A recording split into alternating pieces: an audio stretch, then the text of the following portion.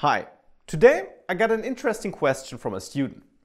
He asked me whether it would still be a good idea to learn web development and become a web developer when we have services like Wix or Squarespace or similar services which make it very easy to build a web page. Because there you don't really need to write any code.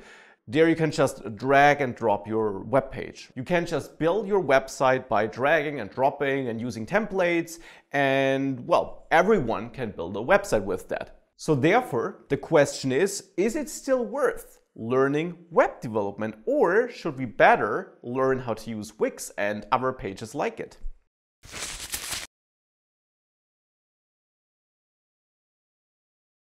Now, first of all, I want to say that services and websites like Wix or Squarespace, and I will use these names interchangeably. So services like them, which allow us to build websites in this drag and drop approach, where you don't need to be a web developer and where you don't need to write code to build a website, those services really are awesome.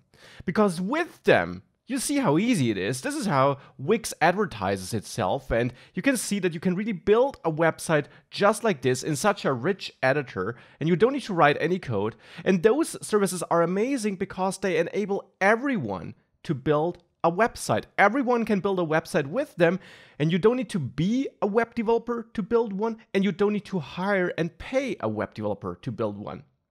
Now, of course, we're all there because we want to become web developers or because we are web developers, and therefore it's not great if there is a service that replaces us. But does Wix and does Squarespace and all those other services, do they really replace us? Well, let's have a look at the features Wix offers. In the end, Wix gives us such an interactive editor, which allows us to build our website from scratch, and in this what you see is what you get approach. Now, what you also see is that you got a lot of customization options, and you can integrate a lot of things like analytics, as you see here. You can add user login, and you can even build e-commerce sites and shops with Wix.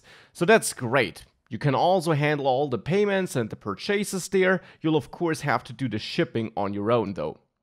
So that's amazing. That's what you can do with Wix. But of course, they don't tell you what you can't do with it. And that's the part where it becomes interesting for us web developers. Let's check out the templates on the Wix page. These are the templates with which we can start building our website. And of course, you can then fully customize them. But looking at those templates gives us an idea of which kinds of websites we can build with Wix. And if we take a look at all those templates, it looks like we can build a lot of different websites and web applications with Wix. And it's of course true. A lot of businesses will be able to benefit from Wix and similar sites to build websites for them.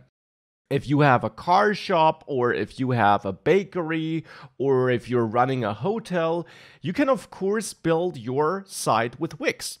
If you're a consultant or you're doing some kind of personal coaching, you can build your site with Wix. If you want an e-commerce store, if you're selling fashion or if you're selling toys or anything like that, you can build that shop with Wix. You see, there are a lot of templates. But if you take a closer look and you dive into some of those templates, you will actually see that they all, in the end, come down to landing page portfolio-like websites, which isn't bad, because that is exactly what a lot of businesses need. But what you won't really find here are complex, rich web applications.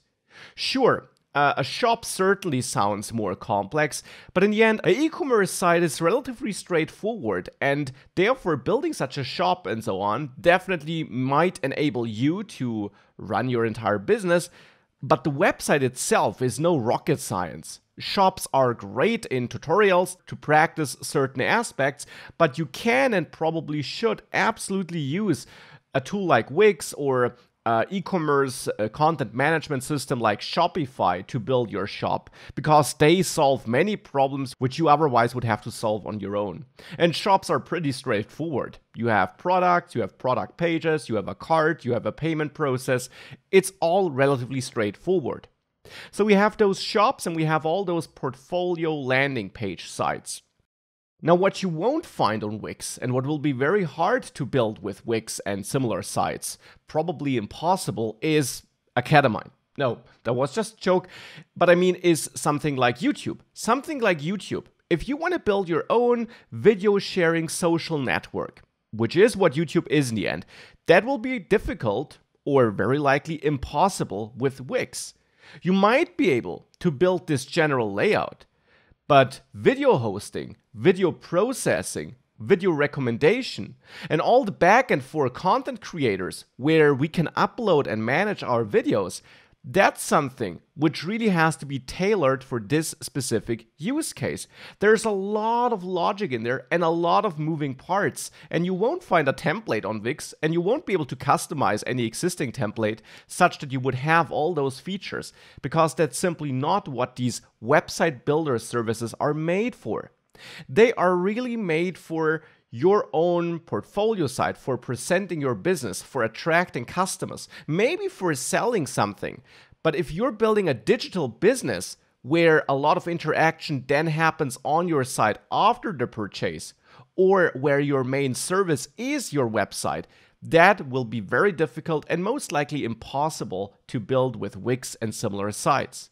And YouTube is just one example. Take something like Udemy, which is a site where you can take online courses. Of course, such a site could be built with a website builder like Wix. We present a couple of products, and the products are simply courses here, and we can buy them. But it gets interesting as soon as we bought a course. The course-taking experience is kind of the main product of Udemy. Sure, you bought a course, but you also get this course player, you got the interactive curriculum, you get downloadable resources, you can ask questions, and of course, not just on Udemy, but also on a bunch of other platforms too, also on our own site, academine.com. And if you're an instructor, you also got a whole different side of Udemy. You got the backend where you can upload and manage your courses. So here, the website itself is the main service in the end. And that's just not something you can build with services like Wix, because that's not a straightforward website. It's a whole application in the web with a lot of moving parts and different features, a lot of customization, a lot of complex logic, a complex front end, and actually multiple parts in that front end, and of course also a complex backend for all the video uploads, processing, storing, fraud detection, and all these fun things. And of course, these are just some examples. You can find tons of other examples, like Facebook, a complete social network. That's also something you won't really be able to build with website builder sites like Wix.com, because this is not just a website which is visited by people, where you can read some information about your business and where you then can maybe buy something. Here we got a lot of complex parts that need to work together, and here again, Facebook itself is the web service. So whenever you're building a more complex web application, whenever your main product is your website and the services you're offering there, then you will very likely not be able to build this with Wix. Whenever you just need a landing page, a page to present your product, potentially an offline product which just needs to be presented in the internet but is used in the offline world, in the real world, in such cases, or if you need a basic store, then of course services like Wix are awesome and can save you a lot of time and money. But even if you're building something like that, even then, there might be reasons why you might want to use a web developer, or why you might want to learn web development to build it on your own. Simply because you can customize it in every tiny detail in exactly the way you want. You can optimize it in all the ways that matter to you. You got full flexibility, and you got no template and no editor into which you have to fit your website. Instead, if you're developing a page on your own, you can control every tiny piece about it. And those are also strong reasons for doing it on your own or for hiring a web developer. So long story short, there are a lot of great reasons for using Wix, Squarespace, WordPress, or all those other services.